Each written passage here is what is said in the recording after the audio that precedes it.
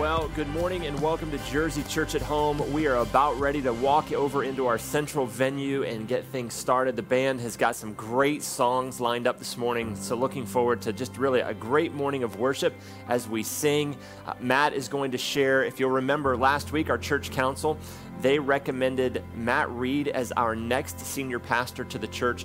Matt is preaching in view of that call this morning, and so we are looking forward to hearing from him, just talking with him over the course of this week. He is very excited about the message that God has put on his heart today, and so we are looking forward to spending really time together. So thankful for each and every one of you for joining us online, for all those that are in our central venue right now.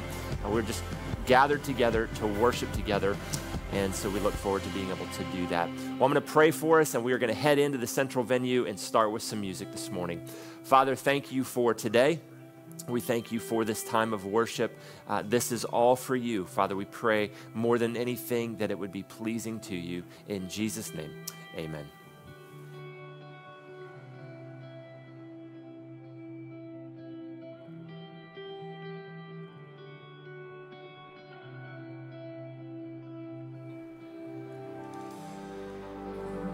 Good morning, everybody. So glad to see you guys. When we all stand up and worship today.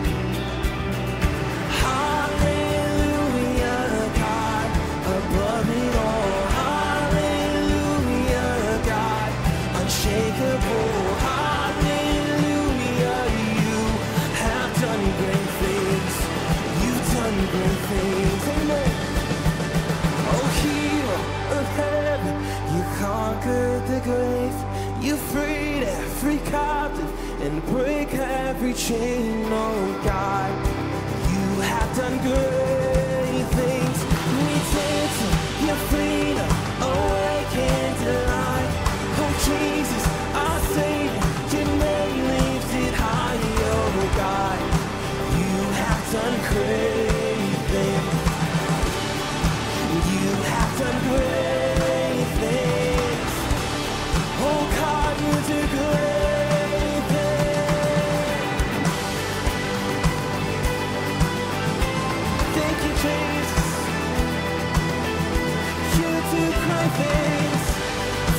you've done.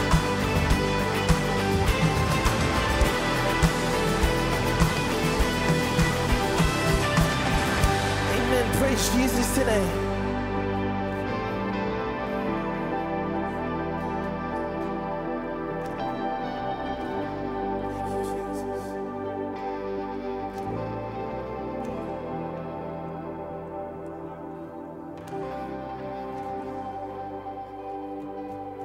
Just continue to surrender our hearts today.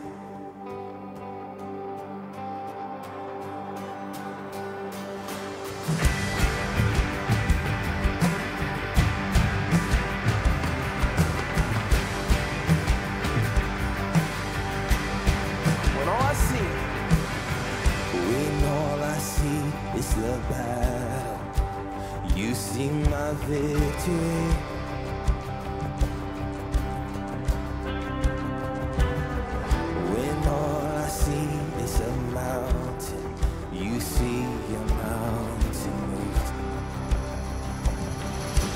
As I walk through the shadow, your love surrounds me.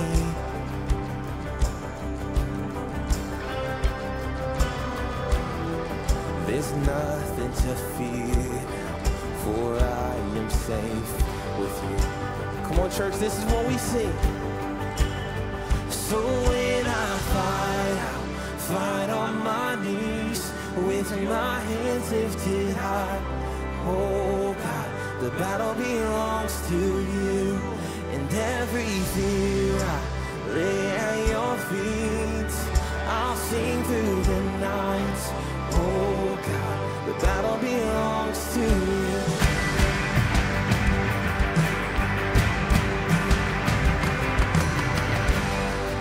And if you are for me, who can be against me?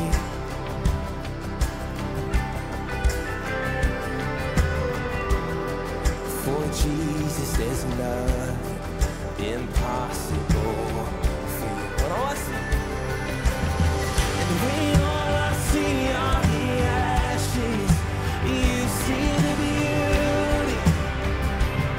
Thank you, God. And when all I see is a cross, God, you see the empty tomb. This is our prayer.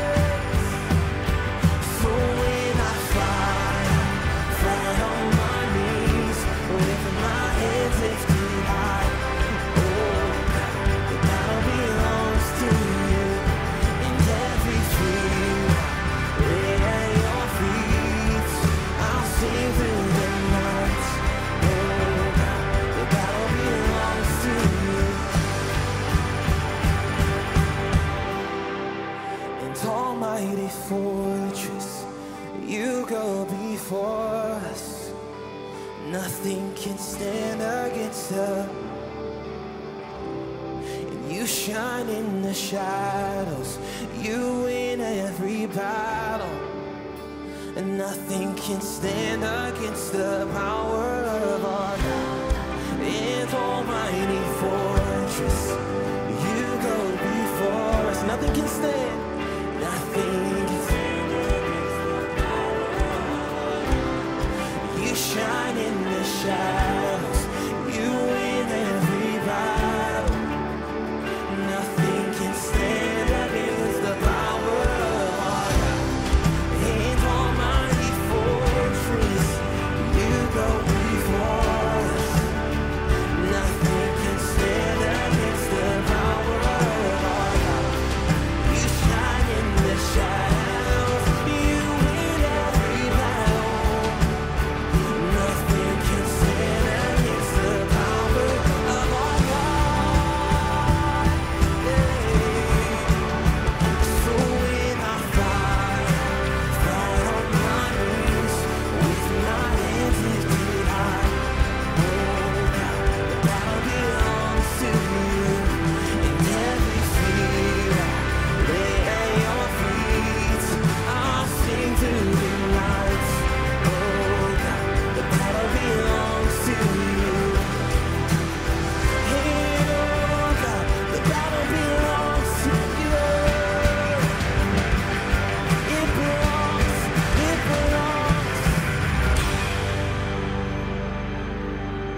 Father, all of our hope and our trust is placed in you, in your heart, in all that you are.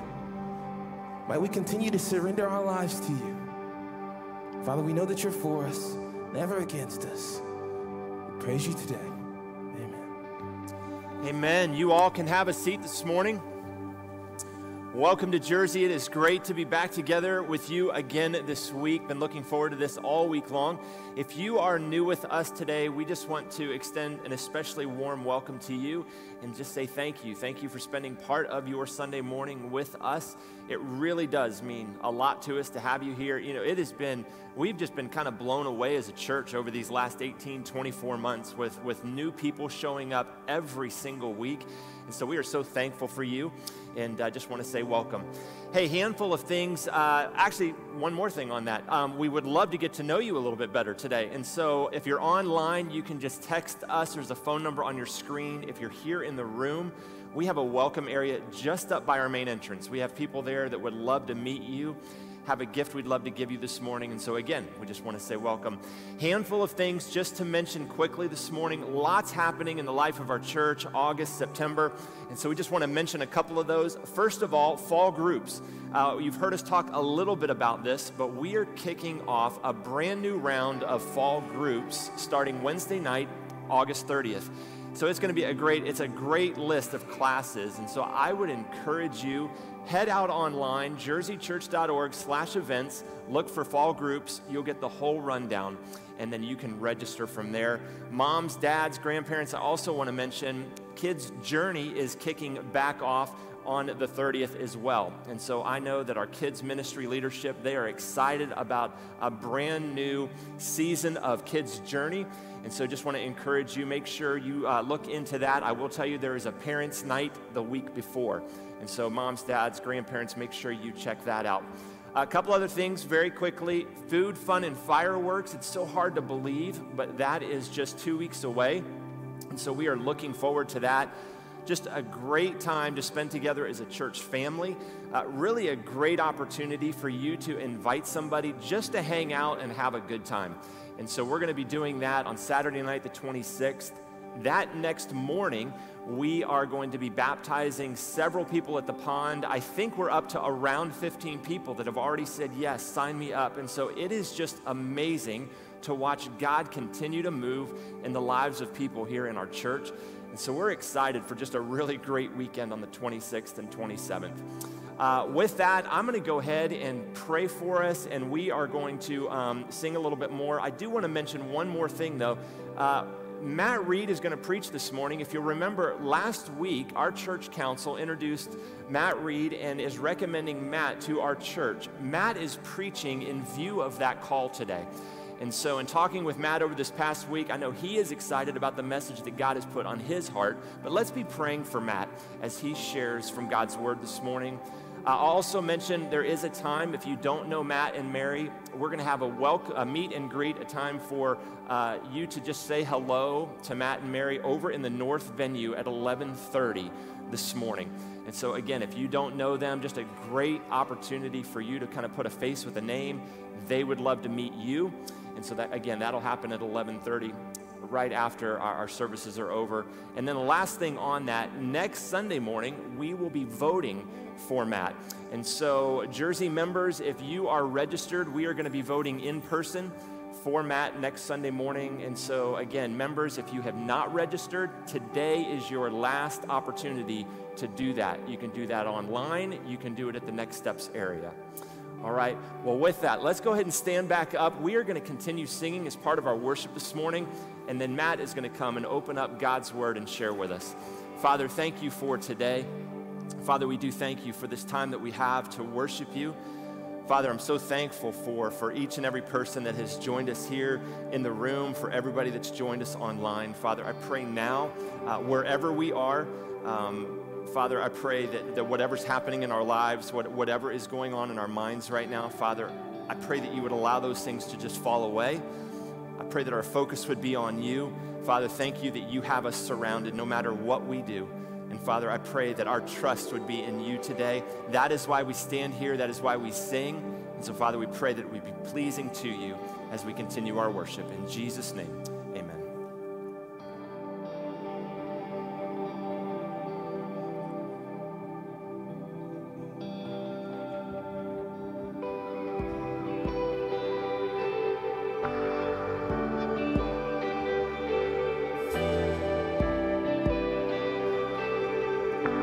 So we just continue to posture our hearts.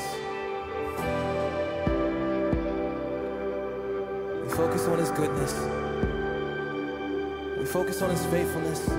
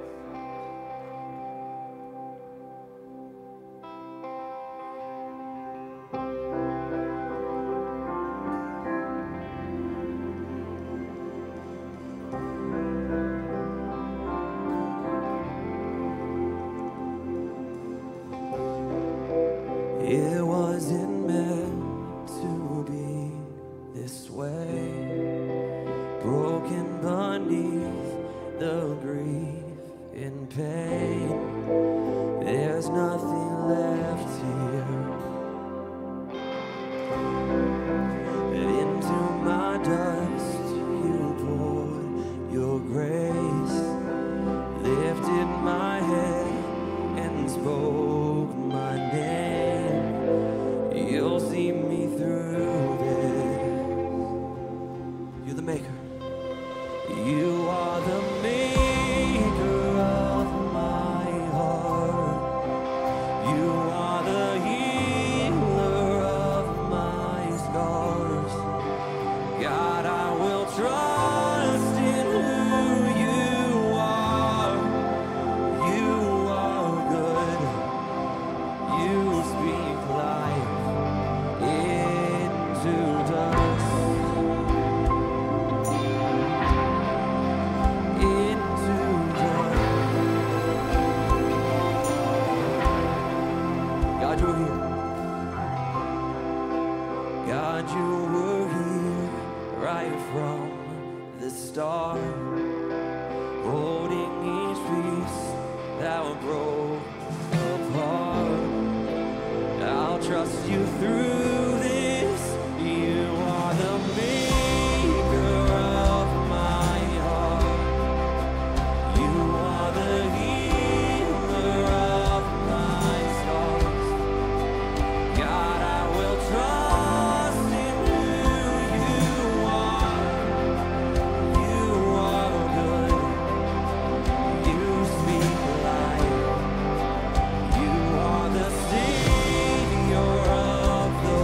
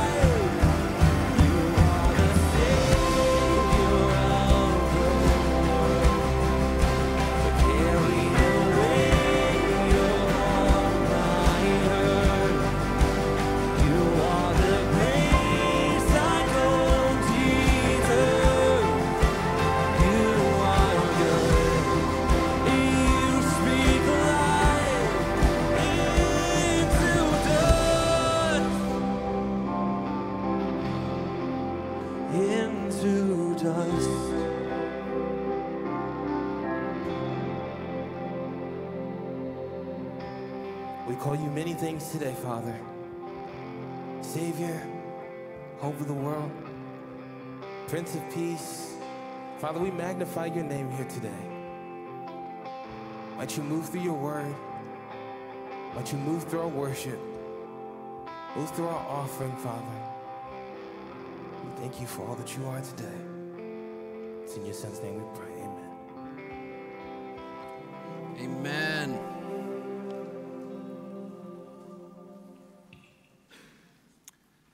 Well, I'm nervous. Are you? When Mark Richtree came in and told the staff, he described it as on the 13th, Matt will preach the biggest sermon of his life. And up to that point, I hadn't really thought about it. And then it hit me that, yeah, I guess that's true. So a lot of prayer, a lot of preparation. But go ahead and turn to 2 Kings chapter 6. And while you turn, I want to tell you about John Wesley, the 18th century English preacher. He wrote in his journal on May 24th, 1738, that there was a meeting he had been invited to in a local town, and he reluctantly went. And as he was there, the speaker was reading from a commentary on the book of Romans written by Martin Luther, the great reformer. And Charles Wesley had a response, which he wrote down in his journal. He said, while he was describing the change which God works in the heart through faith in Christ, I felt my heart strangely warmed. I felt I did trust in Christ alone for salvation, and an assurance was given me that he had taken away my sins, even mine, and saved me from the law of sin and death. Today we're going to talk about a story where, just like John Wesley's heart was warmed by the salvation of Jesus Christ, we're going to talk about a man whose life reflected that warmth. And I pray if there's anybody here today that doesn't or has never experienced that warmth, would experience it today. And so in 2 Kings chapter 6, verse 8, we're going to read a story about a man named Elisha. Now, Elisha was a prophet. It's not Elijah, it's Elisha. Elisha came after Elijah, but he was the prophet that God used to guide Israel spiritually for this time in Israel's history. And he did speak through the prophet so that the prophet would give a future telling about some things. He would give a word about something that was going to happen, but he also worked through Elisha so that Elisha raised people from the dead, healed people's bodies, multiplied food, even had an iron axe head float to the top of water. God worked mightily through Elisha, and he's going to be our main character. He's the one whose life was strangely warmed by God so that he walked with God all the days of his life. On the other side of the story is the enemy, the nation of Aram. And Aram is north and east of Israel, modern-day Syria. And during this time, Aram was really a group of small kingdoms that were held together by similar culture and similar language. And their relationship with Israel was a roller coaster. In fact, in chapter 5, we see that the relationship was good enough that a general and the Aramean army felt comfortable enough to come to Israel to seek healing for a skin disease. But then in our chapter today and in the following chapters, we're going to see that Israel and Aram were at war a lot as well. And so when we look at verse 8, that's where we're at. Aram and Israel's relationship is not good right now. In verse 8, it says, when the king of Aram was waging war against Israel, he conferred with his servants. My camp will be at such and such a place, but the man of God sent word to the king of Israel. Be careful passing by this place, for the Arameans are going down there. Consequently, the king of Israel sent word to the place the man of God had told them about. The man of God repeatedly warned the king, so the king would be on his guard. So what was happening is the king of Aram was making a camp, really a military base. And he's saying, look, let's make a military base here so we can launch an attack into Israel. All right? And God then speaks to the man of God, who is Elisha, and says, Elisha, go to the king of Israel and tell them this is happening. So Elisha goes to the king of Israel and says, look, the Arameans are going to attack you here. And the king of Israel put the nation on guard in that area. So God, from the beginning, is protecting Israel through Elisha, right? God is going, look, my people are going to be attacked, so I'm going to give word to my prophet who will give the king a message so the king knows where to defend and where not to defend. And it's the point where he does this regularly, that the king of Israel is always on guard at the place he needs to be. Now, the other thing I want you to notice is Elisha is described as a man of God. 3 times, man of God. It's almost so repetitive, you just get tired of reading it in these 3 verses. And let me tell you, if there's a title I want on my life, it's to be a man of God. And if it's a title that you are seeking in your life, man of God, woman of God, that should be the one. I remember when I was in high school, I lost in a wrestling tournament, and kind of as a selfish teenager, I was venting to my dad out of anger and frustration, and saying, well, I worked harder than this person, and they did better, and my dad kind of let me vent, and then eventually he goes, Matt, but where's your heart? Where's your heart? And that was our language of, are you God's man, or are you somebody else's man? Is your heart belong to God or not? He said, Matt, at the end of the day, wherever your heart belongs, that's the most important thing. No accomplishment, no accolade, no title is more important than your heart belonging to the Lord. And so if you're seeking something today, seek to be a man or a woman of God, like Elisha. So Elisha delivers the message, and he does this regularly. And then we see in verse 11 that obviously this would upset the king of Aram. Let's read verse 11. The king of Aram was enraged because of this matter, and he called his servants and demanded of them, tell me which one of us is for the king. So the king of Aram gathers the same servants he had gathered to form the military base in verse 8, and he gets them together and he goes, which one of you all is a spy for Israel? Which one of you all is telling my plans to the king of Israel? Now, I find it fascinating. I wonder what it would have been like to have been there, because do you think he was just expecting somebody to go, it's me, right? Like I'm the spy, right? It doesn't work that way. I mean, suspicion was high though. And I remember, since I've been here, I've been working mostly with our young adults and our kids and our youth, but I was at a wedding and there were some young adults all gathered around their phones, and you think, well, that's not unusual, right? Yeah, but it doesn't matter. But they were all turned sideways and they were playing a game. And I watched them because they were talking with each other and they were laughing. So I walked over and I said, what game are you playing? I want to play. And I don't really play many games, but it looked fun. And so they helped me download the game Among Us. Joel Bagley, do you remember that? Joel helped me, Among Us. And it's a game where there's a group of people are in there, and there's one bad guy trying to get rid of all the other guys. And he gets rid of one, and then there's a vote, and you try to vote off the right bad guy, right? And it's highly suspicious, because when you're playing with all these people in the room, they're looking at each other going, it's him, no, it's him, no, it's him. And you have really no evidence, but you're thinking you do. And so it's all about suspicion. I never played this game before, but guess who won? Nobody ever suspects the pastor of being the bad guy. Right? But the king had this similar suspicion. He's going, which one of you all is a spy? Which one of you all is telling the king of Israel my plans? But the servants respond in verse 12. He says, one of his servants said, no one, my lord the king. Elisha the prophet in Israel tells the king of Israel even the words you speak in your bedroom. So he goes, no, look, we aren't spies, but there's the prophet Elisha. Now, you notice he knew who he was. It wasn't like the king said, which one are you spies? Now go away and figure it out and come back and tell me. No, this is one meeting still. And he goes, which one of you is the spy? And he says, no, none of us. He's the spy, Elisha. He knows what you say, even in the most private of places. He knows your thoughts. He's the proverbial fly on the wall in every room, that we can't do anything that he doesn't know about. And he's saying, look, and then he tells the king. So the king of Aram goes, all right, let's find out where this guy is. So in verse 13 it says, go and see where he is so I can send my men to capture him. But here's the interesting thing.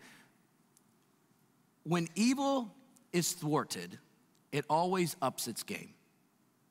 When things in your life get hard, when the evil one is trying to bring you down and the Lord defends you, evil always tries to up its game against you.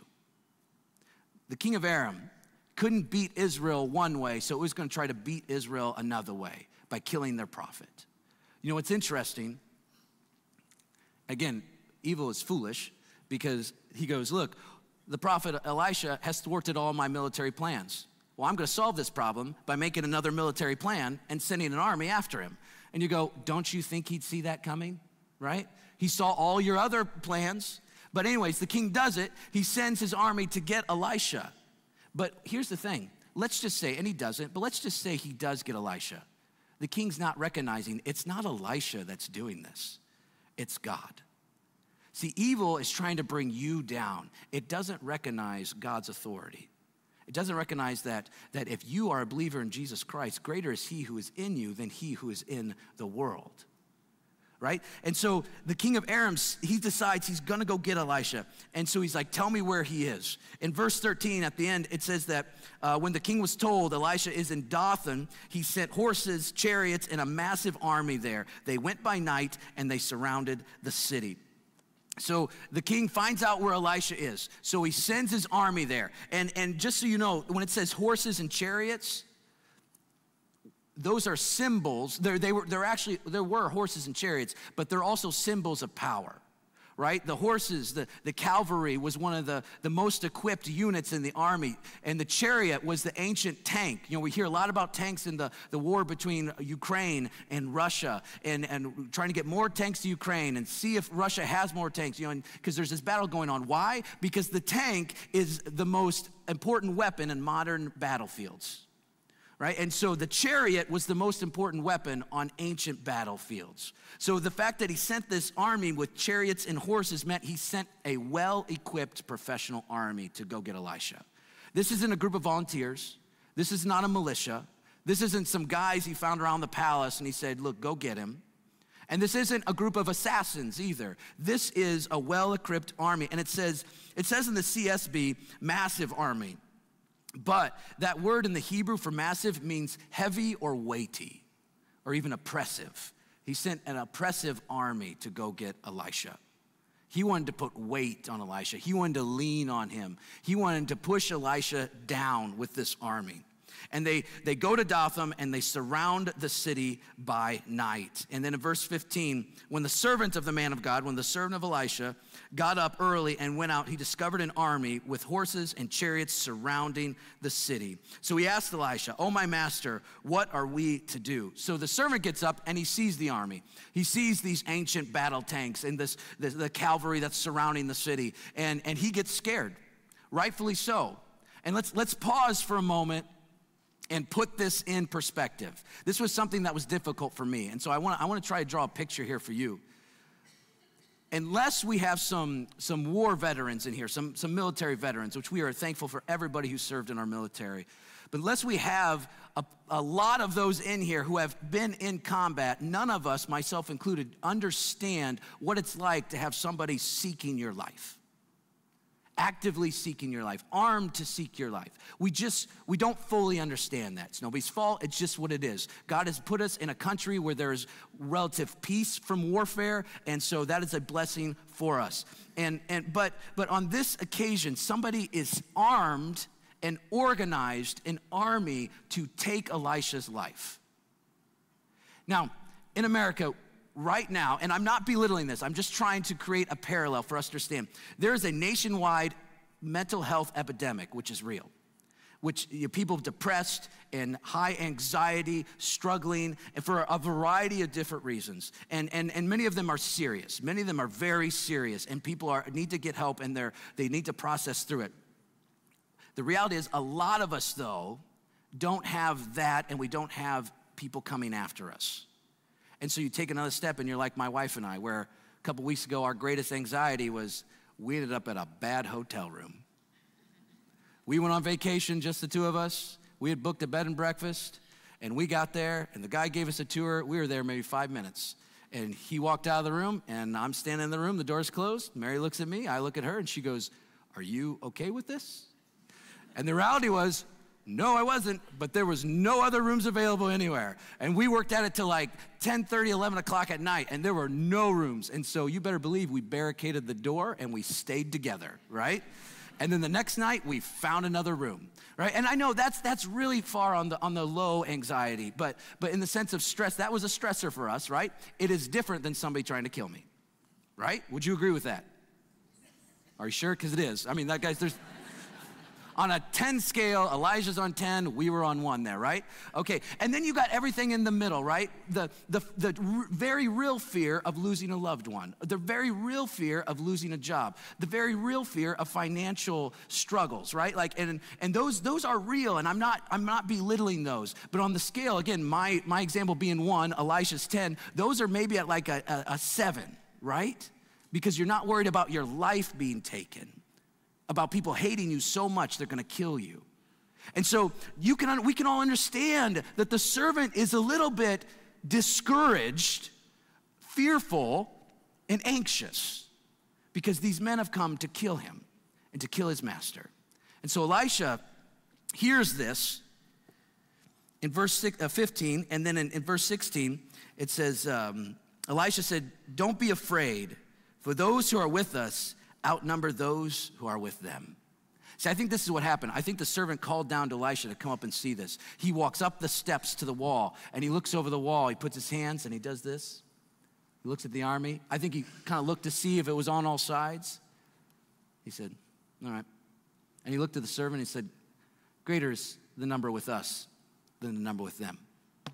And I think he started to walk down the steps back to his room, cool as a cucumber, unnervingly composed. And the servant, I think, is standing up there going, "What are you saying? Well, how can you go back to bed? Like, how can you go back to your room? This army is going to kill us." And I think Elijah stopped halfway down the steps, and he turned around, and he came back up. And as he's walking up, he's praying. In verse 17, it says, "Then Elisha prayed, 'Lord, open his eyes and let him see.' So the Lord opened the servant's eyes, and he saw that the mountain was covered with horses and chariots of fire all around Elisha." See, Elisha knew that the number with him was greater than the number against him. Notice the army of God is described as having horses and chariots, just like the army of the Arameans. But there's a descriptor that's missed with the army of the Arameans. God's army is horses and chariots of fire. And how else do you explain an angelic army but one of fire? And notice, the first time, grammar's important when you read the scriptures. Does anybody notice that mountain is singular, not plural? So when I read this, I imagined Dothan in the middle with Elijah in it, the enemy army encircling him, and then the army of the angels surrounding them. But it's not saying that. It says that the army of the angels, horses and chariots of fire, was covering the mountain that Dothan was built on. So from the base of the mountain to the top of the mountain, shoulder to shoulder, horse flank to horse flank, chariot wheel to chariot wheel, every inch of the ground was covered with this angelic army. And guess who was at the middle of it? The mountain was covered with horses and chariots of fire all around Elisha. See, Elisha knew that if that army of the Arameans wanted to get to him, they had to go through God's army first. Psalm 46. Psalm 4, it starts out with verse 1. "God is our refuge and strength, a helper who is always found in times of trouble." And that sets the tone for this psalm. But there's 2 other times at the end of kind of psalm choruses where it says, "The Lord of armies is with us. The God of Jacob is our stronghold." The Lord of armies is with us. The God of Jacob is our stronghold. All armies are underneath God's army. He is the Lord of all armies. There is no army that can face him and win, because he is ruler over all of them. And that same psalm is the one that says, "So be still and know that I am God." In the Christian Standard Bible, which is this, it says, "And stop your fighting and know that I am God." See, Elisha could be still and know that God is God because he knew God was the Lord of armies, the Lord of armies that surrounded him. And so the servant sees this army, and now he knows why Elisha is calm. But the Arameans don't see this army. So in verse 18, it says that when the Arameans came against him, Elisha prayed to the Lord, please strike this nation with blindness. So he struck them with blindness according to Elisha's word. Now, here's the thing. This is not blindness as in like you close your eyes and you can't see, everything's dark. This is more of a mental fog blindness, because we're going to see here that they can actually converse with Elisha and they can walk and move around and not run into things, all right? But the best example that I could give for this is really a real life example of a Jedi mind trick, all right? Anybody watch Star Wars movies? You heard of them? Just checking. And I'm not gonna get the numbers right, but the first one back in the 70s, right? Does anybody remember Obi-Wan Kenobi? These are not the droids you're looking for, right? And then the stormtrooper repeats to him, these are not the droids we're looking for, right? And he does that. Well, here we have that, where this army comes up to Dothan and Elisha hollers down. He says, this is not the way, and this is not the city. Follow me and I will take you to the man you're looking for. And he led them to Samaria. So I think Elisha hollered down and said, this isn't the city you're looking for. And the commander of the army goes, hey guys, this isn't the city we're looking for. And then Elisha says, I'll take you to the right one. Guys, he's gonna take us to the right one. And then they all follow him. I mean, that's the type of blindness God put upon this army. And then he took them to Samaria. Why is that significant? Samaria in this time, a lot of times we think Samaritans, which is like a region, the region of Samaria in the New Testament. This time, Samaria was a town, and it was the capital of the northern kingdom of Israel. So after David and Solomon, the kingdom of Israel split. And the south with Judah formed its own kingdom with its capital in Jerusalem. And the northern tribes formed their own, they called it Israel, and their capital was in Samaria. So what's in Samaria? What's in your capital? Well, the king of Israel was in that capital. And the standing army of the king of Israel was in the capital. So Elisha leads these guys, blinded as they are, into the capital. And at the end of verse 20, it says, when the Lord opened their eyes and they saw they were in the middle of Samaria. He literally led this enemy army into the middle of town. And when God removed their blindness, I think they opened their eyes and they saw the army of Israel encircling them. Probably spears drawn, shield to shield, ready to just kill them. And you got to think these guys open their eyes and they go, oh, so I'm just going to surrender, right? At this point, we can fight, but we're going to be killed. So everybody, all the Arameans lay their arms down. And the king of Israel comes out and he goes, Elisha, should I kill these men? And Elisha responds in verse 22. He says, don't kill them. Did you kill those you have captured with your sword or your bow? And in ancient culture and warfare, if you were the leader of the victors, you decided what happened to those you captured. Did you kill them? Did you release them? Did you enslave them? And what Elisha is telling the king of Israel here is like, you don't get to decide what happens to these men. You didn't capture them. God captured them. God won this victory. And so he decides what happens to them. And he wants you to have a feast. He says, set food and water in front of them so they can eat and drink and go back to their master. Why would you feed an enemy army? That language for eating and drinking together is the language of a treaty. God says, look, don't kill them, but instead form a treaty with them and then send them home. So that's what the king of Israel does. And at the end of verse 23, it says, then the Aramean raiders did not come into Israel's land again.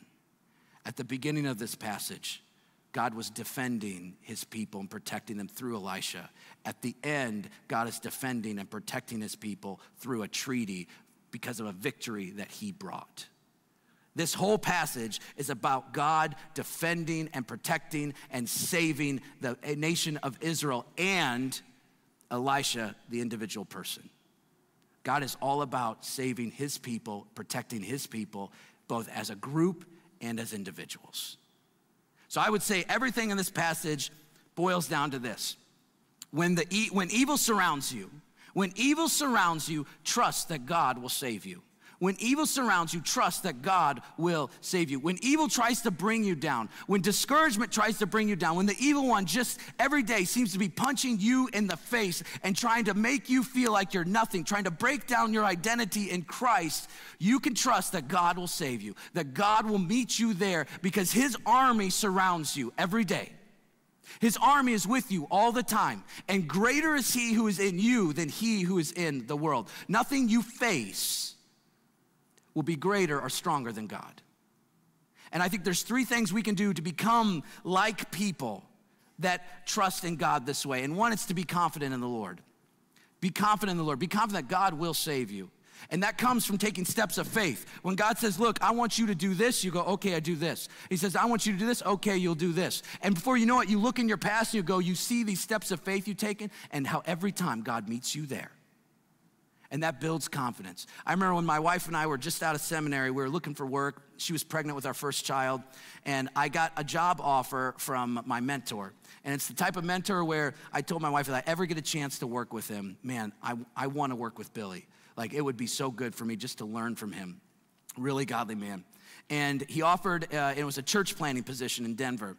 And as Mary and I prayed about it, we realized that if we were going to do that, we would be there for an extended period of time. And the Lord just didn't give us a comfortableness with that. So I had to call Billy, and I had to tell him, hey, I don't think this is a job for us.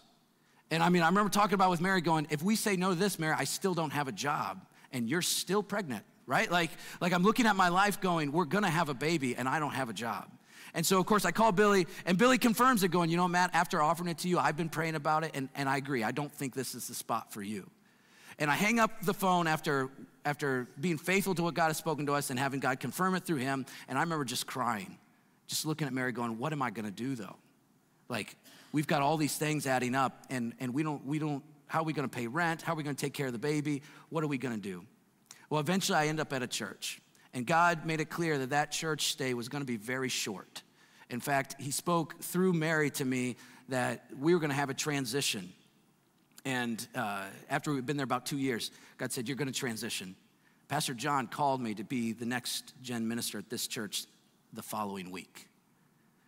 And if we would have taken that job in Denver, I'd still be in Denver. But I look at how God has met me along the way to the point of standing before you. And he has been faithful every time. And that's why I can be confident that God will be there for you as well. He's never let me down. He's never let me down. It didn't matter what happened in my life. He has always been there. And that's the one thing I stand before you and can promise you. He's always been there. I think something else we see in Elisha in this passage is he prays. 3 times he prays for the servant's eyes to be open, for the enemy to be blind, and then for the enemy's eyes to be open. Prayer is important because prayer is acknowledging that you can't do something, but God can. It's humbling. And James 4:6 says, God resists the proud, but gives grace to the humble. When we turn to the Lord in prayer and we say, Lord, we can't do this, but you can. That's when God rises up and meets us there. Because God's like, you're right, I'll answer that prayer.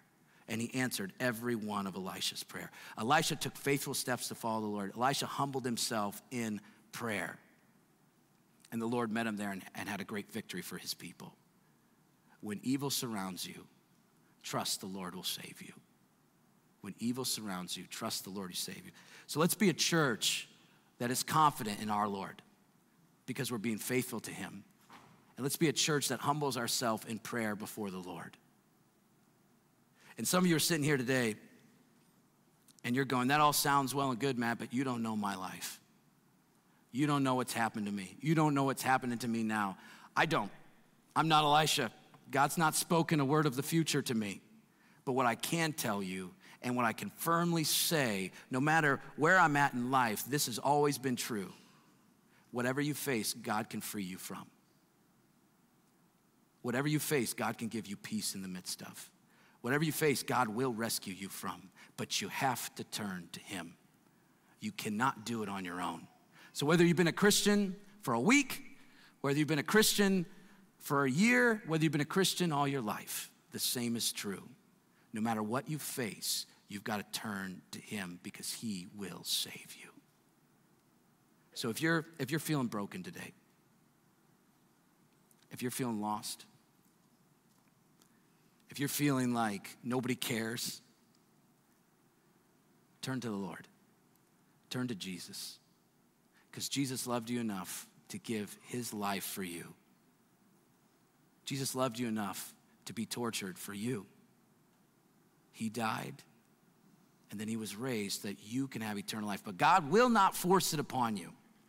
God won't force it upon you. He waits for you to make the decision. And you can make that decision today.